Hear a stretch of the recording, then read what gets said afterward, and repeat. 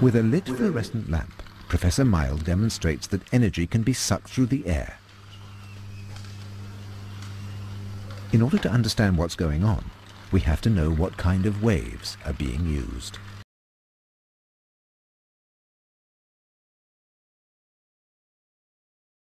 This is the experimental set Professor Konstantin Meyl has invented and is selling to everyone who loves it.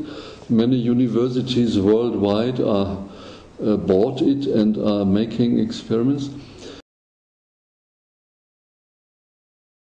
And if you put a measuring device, a voltmeter or anything, ampere meter or anything, between detecting Hertzian waves, you will not find any result. There's nothing.